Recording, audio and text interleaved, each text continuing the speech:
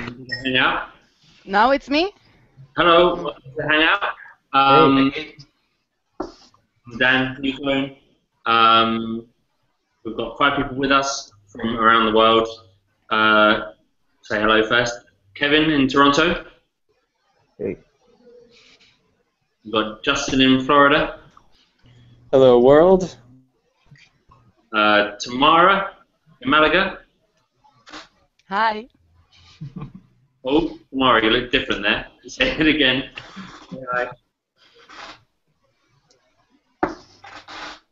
Tamara, say hi. Ah, sorry. There we go. That's Tamara. Now it's my question, no? Yeah, no, not yet. Sorry. My first question is at what age you became to produce? Oh no, Tamara, you're jumping the gun. 1 second. 1 second, Tamara. Ah, okay. We got Will in Newbury. Hi guys. Ah, okay, okay. Hey, Sorry. we got Chris in California. There we go. Cool. So we're going to kick off with some questions. Kevin, in Toronto, have you got a question for me? Okay, okay. So, first, I just want to address it. It's a common issue. It's Kevon, not Kevin. Oh, Kevin. It's alright. I get that a lot. Okay, so my first question. Out of all the labels that you've come across, why did you decide to join Hospital? It's a good question. When I guess you have to kind of go back a little while, 10 years or so. I'd released music on a bunch of small labels, some of them kind of bigger ones as well, but to be honest, everything about the way that Hospital ran their outfit was really appealing to me. The artwork, the kind of concepts behind the releases. When I spoke to Chris and Tony, they came from a very kind of similar musical background to me as well. But more than anything, the music that they were releasing was it was just coming from the same place. And when they kind of invited me down for a meeting, it just made complete sense. I think when you're looking at a label, it's all about the kind of stuff that they release, their ethos, and how good a fit that is for you. And personally, Hospital was kind of spot on, really. Oh, that sounds nice. That's great. Thank you. No problem. No problem. Justin, have you got a question? All right. Yeah. Thank you. I've been listening to your music for years. I really love the energy you've got there, and a lot of your songs you work with great vocalists, and I always wondered about the process.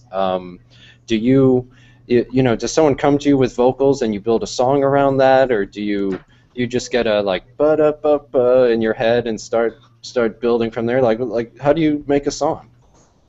I guess everyone's different. Every tune is different. Certainly with this album, the only real kind of full vocal tune was a track called Tides, and that started off as an instrumental. Knew that I wanted a vocal for it. Invited Lily up to the studio, and we spent the day together. And she had some ideas, and we did a bit of writing together, and then recorded everything there. And then with my last album, The Words and Pictures, which was full of vocals, I actually approached that in an entirely different way. It was kind of new to me, but it was just something that seemed to make sense at the time, which is that I wrote a load of sketches. I gave the sketches to the vocalists, sat down with them, and wrote and recorded a song, and then deleted all the music. Sat down with just the vocal, and then wrote brand new music around that vocal. So I had a vocal that was kind of based on chord patterns that I liked, but in deleting the music, you let the vocal kind of take priority and let the vocal lead where the tune goes. It's really difficult with vocals, especially if you put a vocal onto a tune afterwards. It's really hard to get those two things to gel together. Often you end up with a vocal that's kind of crowbarred into a tune. Also, so often people put vocals on tunes that they think are big. So you've got a really big, strong instrumental track, and then you try and kind of squeeze a vocal into it afterwards, which doesn't always work. I'm always kind of trying to get really kind of work together, sit together, and kind of work together as one, you know? Does that answer your question? Yeah, all right, thank you. No problem. Tamara. Yeah. My question is, what age were you when you began to produce? It's a long line. Like I started making music when I was 7 years old. That was kind of playing the piano. I started making music with computers when I was 16, and then I started making drum and bass when I was 18, which all of a sudden is a long time ago. Okay. Yeah. Thank you. No problem. Will. Yeah. Hi, Dan. What I want to know is there are quite a few young guys who are either DJing or they're just kind of getting into production, and it's going to be a long road. Is there anything that you think that they should really try and do now to best prepare them for the world of electronic dance music production? I think don't expect the world to fall at your feet very quickly. You do places where people kind of explode and appear on the scene. Apparently, aged 17 years old, and it all happened immediately. Often, there's a lot of work that goes into it before that. My granddad once told me that an overnight success takes 7 years, and I think that's a good bit of advice. I think there's a similar thing about how many 100 hours or thousands of hours of practice that goes into making, an artist or a musician or whatever. But I think for me, you can tell when someone's done their groundwork.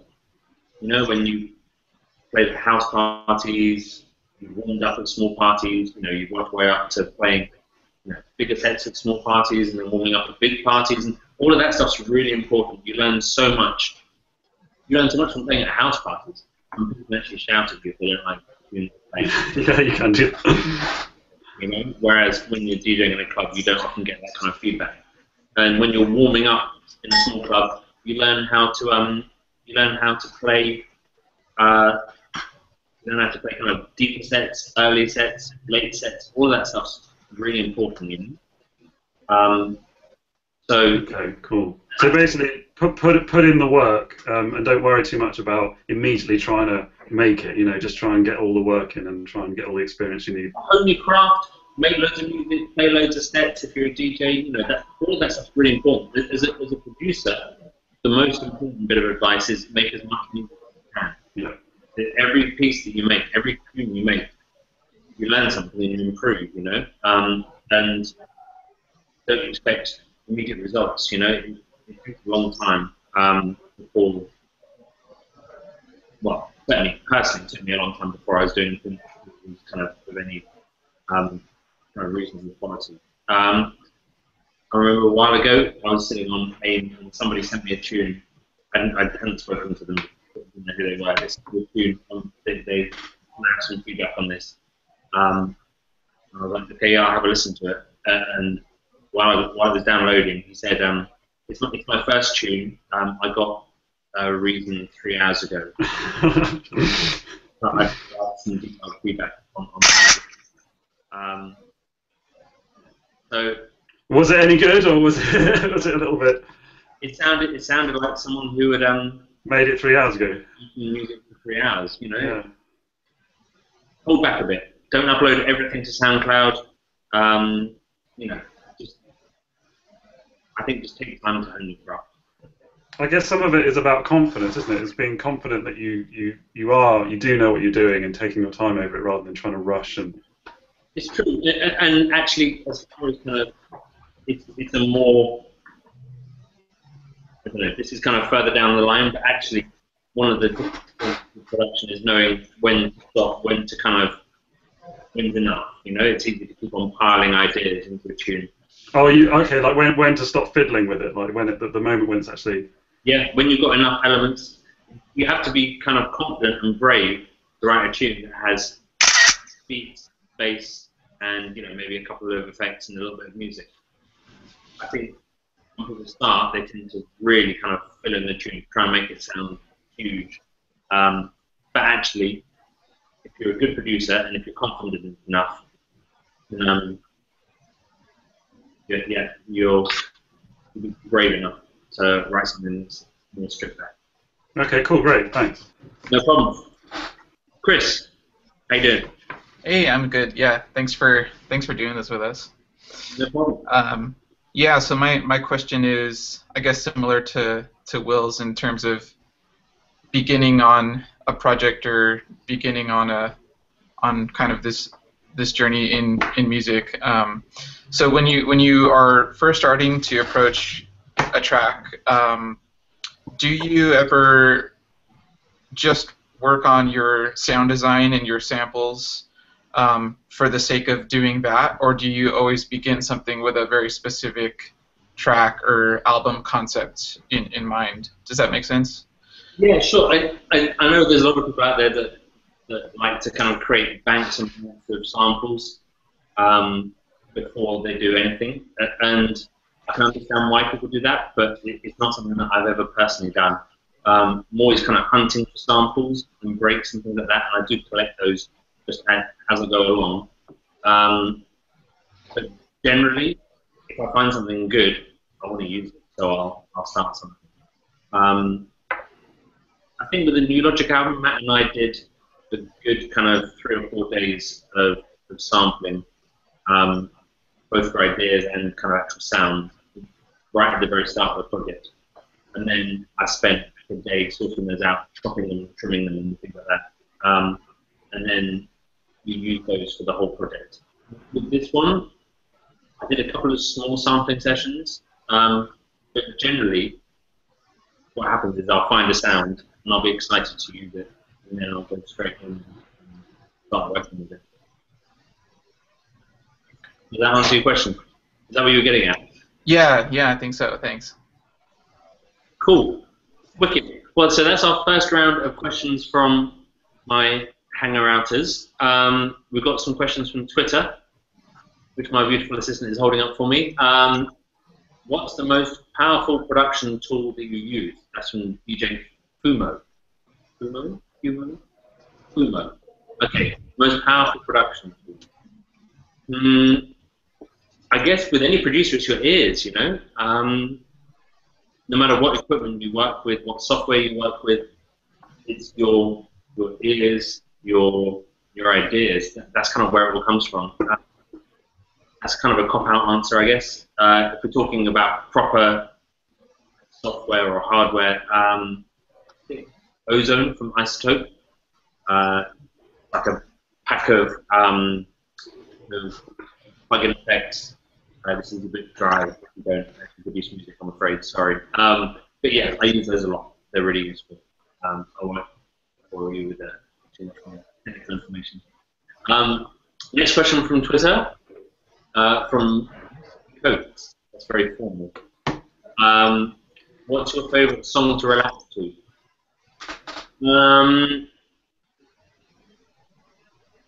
Favourite song? I don't know. I couldn't pick. Kind of go down to one song. As far as albums, like relaxing albums, either Jose James or Cinematic Orchestra, Nova, that kind of thing. That tends to be the sort of stuff that I listen to when I'm relaxing. Yep, there we go. That's that one. And then finally, from Victor, what are some of your favourite tracks to drop at a party? I'm wondering if Victor might be from Austria or Germany. To drop at a party.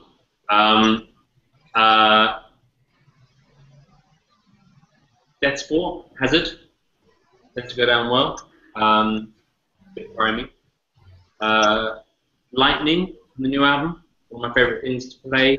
Also, Back to You. I've been really getting into kind of playing slower sections in my sets recently, kind of 150, 155, 160. Drum and bass is normally 174, 175. So yeah, just slowing it down, kind of getting some variety in there as well. Cool. Hope that answers your question, Victor. So we're going to move on to another round. You guys, Kevon, forgive me. Sorry. Sorry, you got it. It's a whole lifetime of being used to saying Kevin. It takes me a little while to get used to Kevon. Sorry. It's all right. Don't worry. Okay. So I've noticed that like just hanging around other people that I'm like influenced through like a lot of other musicians, other producers, and that's how like I'm a producer myself, like a drum and bass producer, just upcoming, I guess. And I noticed that my sounds like are a lot influenced from like other producers like Everwood and some of your songs as well. So I'm just wondering, when you're producing your music, what are your influences? I try really hard not to be influenced by other drum and bass. It's kind of impossible because everything you listen to kind of goes in somewhere. Occasionally, I'll be in the studio making a tune and I'll be really happy with it, and then I'll kind of listen back to it half an hour later and I'll realize that it's actually ripped. Yeah, somebody else. Yeah. Oh, okay. So you're saying you try to go for original sounds always, or? Oh yeah. I don't know. Personally, I don't find there's much kind of appeal in making tunes that deliberately sound like somebody else. Like I said, it's inevitable. The producers that I respect and whose music I love influence on my sound. But if possible, I try and take influence from outside of drum and bass. So whether it's kind of contemporary production, more often than not, it tends to be from kind of older music, 70s soul, funk, jazz, library music. If you're familiar with that, that's kind of music that was written for TV and radio, never commercially released. But it tends to be really amazing musicians making music kind of with no specific target. Will, you keep a very squeaky chair. You keep popping up on the screen every time you move. Sorry. Your squeaky chair. I'll try and stay really still. Stop moving, please. Sorry. So yeah, basically, Kevon. I try and take influence from all over the place. Does that answer your question? Oh yeah, sure did. Thank you very much. Not at all. Justin. All right. Hey, yeah, thanks. So I was curious to know, because I know so much. You spend time making music in a studio, but you also go out to clubs and perform. And I wondered, which do you think is your strength, or do you feel like you're more of a performer, or do you feel like you're more of a studio artist? I think I'm a studio artist that performs. It's like my simple answer. Certainly, I don't know, if you see me DJ, I'm not the world's most charismatic person behind a stage, or on a stage rather. I'm not Steve Aoki. Confidently say. I don't know. I love making music. I love playing music. For me, the natural extension of the production. One of the main reasons that I love making music is so that I can play it, and I make music that I want to play. Like if I'm DJing and I realise that there aren't enough tunes to do this, whatever that is, and I go into the studio and try and make tunes to do that, you know. I think if I had to choose, I'd find it impossible though. If I just made music in the studio, I would miss DJing so badly. And if I just DJ'd, I go crazy because I have to make music. I guess the production side is probably the more essential thing to me, but I love DJing so much that I'd really struggle if I couldn't do it. All right. Thank you, and please come to Florida sometime. I'll hook you up. Awesome. Awesome. It's been a long time. I'm hoping to get out to the States very soon. I don't know if I'm coming to Florida, and it's been a long time. I'm trying to remember. I think it was Orlando and Miami last time that I came out. Whereabouts are you in Florida? Yeah, I'm not too far from Orlando. That would be great. Cool. All right. Take care. Tamara, you have another question for me? Yeah. My second question is, in which DJs or producer has inspired you to make drum and bass music? I guess going way back, the first stuff that I was really into was the Bristol stuff. Full Cycle, Ronnie Size, DJ Die, Crust, and Brian G, Jumping Jack Frost, the guys who kind of played the music. That was the first drum and bass that I heard and loved.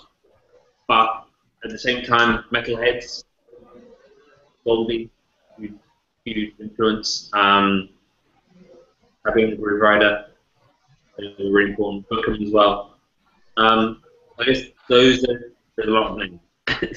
But, those are the first people. Okay. And when are you going to come to Spain? I don't know. I never come to Spain. Well, it's not true. I've been to Madrid.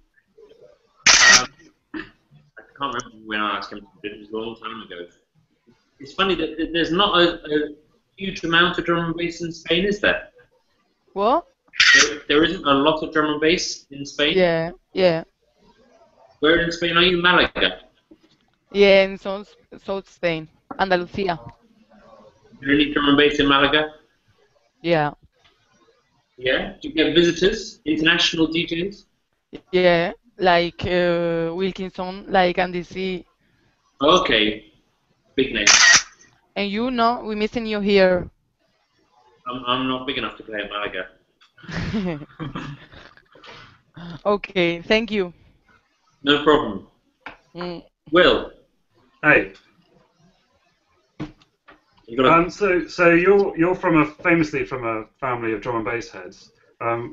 What's it like? What was it like growing up in that family, and then moving into the even bigger family of Hospital Records?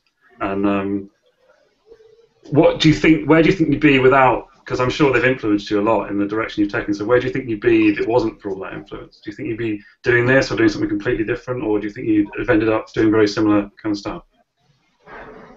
It's difficult, you know. If everything was different, what would you be doing? Yeah, it's a really hard question. Impossible to answer. I know that if I wasn't kind of producing and DJing like I am, then I'd be doing something with music. If I wasn't doing something with music, then I'd be doing something with technology, you know, that kind of stuff. But yeah, I'm growing up in the family. I'm very lucky in that both my parents are artists, like visual artists, and so creativity was like top of the priority list in my house. Was there a lot of competition between you and the other members of your family? Not at all. Was it much more kind of? It's not the kind of relationship that we have. We're all very close. So I'm one of 4 brothers. Yeah. And I'm the oldest. Then you've got Logistics, who's next, and then other echoes, and then Mr. Penfold, who's a visual artist. So 4 boys. We're all really, really close. Really, you know, we get on really, really well. We hang out together. So the fact that we're brothers is, you know, is kind of by the by. We're just 4 really, really close friends. And so, kind of friendly competition, maybe. Yeah. But at the same time, actually, nothing gives me more pleasure than the success that my brothers have achieved. We all get a kick out of each other's achievements, you know. So it's not like we look at each other and go, you know, I want to be there or I want to do that. It is always difficult. I mean, if you imagine having a friend who does the same thing as you, And inevitably, there's like, with remixing, maybe I get remixes that Matt doesn't get that he'd like to do. He gets to play gigs that I don't get to do. There's always a bit of that. Yeah. It's never anything that kind of causes problems between us. So yeah, I don't take it for granted. Like, I'm hugely lucky to have grown up, firstly, in a creative family, because that's where I swear 90% of it comes from, and like in a family that respects like the choice to go down a creative path. Because I know that there's a lot of people that grow up in families where that wouldn't be an acceptable choice, But my parents value creativity above just about anything, to be honest. And then also to have brothers that I'm so close to is amazing, and that are into creative stuff as well. It's even better. I think my parents would probably have less sleepless nights if their children were all like lawyers and doctors, though. Well, good. But there you go. It's the price you pay. cool. Yeah. Well, it sounds brilliant. Cheers, Will. Chris.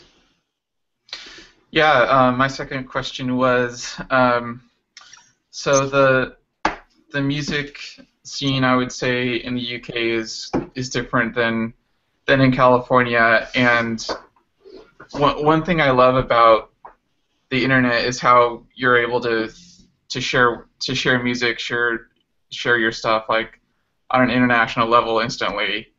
But do you have any suggestions for building more of a local, I guess, following, even if you are from an area that the music scene is just a little bit different? Does that make sense? Yeah, it's difficult, and I have to say it's not something that I have experience of, because when I started out, I think I had an email account, but like the internet was very, very different. So when I kind of first started producing, you built your fan base in such a very, very different way. I guess the big thing is always just kind of getting out there, whether it's playing at local parties. You're in California, yeah? Yeah, that's right. In one of the big cities, or kind of out in the middle of nowhere? From San Diego. Oh, yeah. Well, they've got a good scene. Yeah, I think so. Yeah. I guess just try and get yourself warming up for parties if you're not doing that already. It's all about just kind of making yourself available, being eager. Up to a point, you don't want to kind of become a pest. But just get out there, play as many shows as you can. Like I was saying earlier on, be wary about putting all your music, if you're producing, putting all your music online right at the very start. A lot of labels aren't going to be particularly interested in signing a tune that's been online for the past year and a half. It just doesn't work that way. But just explore all the different avenues that there are. Good luck. Thanks. All right, no problem. So we've got some more Twitter questions. We do. So VGM, is that the name? Yeah, VGM. Says, would you tell me where your name comes from? So this is well documented. It's actually, I viewed it on the wall of a bathroom, a toilet in Washington. And it had a Newtone extraction fan. They are America's finest manufacturer of toilet extraction fans and home intercom systems and doorbells. And I just liked the way it looked, so I stole it. And I've been stuck with it. That's one good bit of advice. Use your name carefully and make sure that you like it. Make sure that it works on the internet. It doesn't come up with something completely random.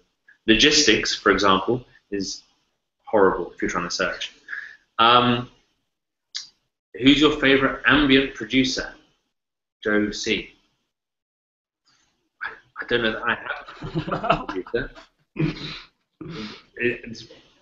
In all honesty, that's one music genre that I don't think I've ever sat down and listened to. Sorry, Joe. And what are your thoughts on sampling in music? And that's by Own Glow. I'm guessing that's not your real name. What are your thoughts on sampling in music? It's great. I've been doing it for years. I'm more careful these days not to sample something that's going to kind of get me into trouble. What I tend to do these days is recreate samples. There's actually a cool little future music video that I did about recreating samples, changing them into something that kind of you can own yourself. But yeah, it's what this music's built on. If I'm totally honest, I'm not a huge fan of the whole kind of, I don't know, there's a lot of people that do unauthorized remixes, bootleg remixes, and then put them online for free download. And sometimes, it works. Sometimes they go on and do big things. But a lot of the time, for me, it feels a bit cheap. If that's all you do, certainly, which, I know that happens. It's cool to do every once in a while. I do the old bootleg for fun. But yeah, I do like one every 6 months or a year, maybe tops. So yeah, sampling, it's important. It's what this music was built on. So I believe we're there. I'm going to take this opportunity to hold up the beautiful artwork for my album, created by that youngest brother that I was talking about, Mr. Penfold. Oh, right, is that true? Okay. Yeah, that was him. And Tim, Ricky, and I kind of came up with the whole layout and design, but this bit is all Tim. That's out now. You can get it on Hospital Shop, iTunes, Google Play. Yeah, I think I've covered all the bases there. And if I know some of you, well, you guys are spread out all over the shop, but anybody who is anywhere near London on the 20th of November, so next Friday, come down to the album launch. Get on there. I'm going to be there. Awesome. Yeah, that's next Friday, North London, really cool little intimate club. It's going to be a lot of fun. And is it right you're doing a 4-hour set there? I am indeed doing a 4-hour set. What have you got planned for that? Is it just, have you got anything special lined up? Anything exciting coming that we can listen out for? Lots and lots of music. I like to dig anyway, but I'm doing a lot of digging in preparation for this. And just with the whole kind of future history thing, I'll be playing across the board from kind of the past 20 years of D&B, basically. Cool. Well, I'm really looking forward to that. That'll be great. I can't wait. I can't wait. Rec, who's my MC, I don't know if he would say exactly the same thing because he's going to have to chat on the mic. A lot harder than me. But no, it's going to be wicked. Check the Hospital Facebook page, Newton Facebook page. There's information about the launch party on both of those. But thanks so much, guys. Thanks for hanging out. Thank you, everyone on Twitter and Facebook for the questions. It's been wicked. Cool. Thanks, Dan. Thanks, Dan. See you. Up all around. Big up, guys. Love you.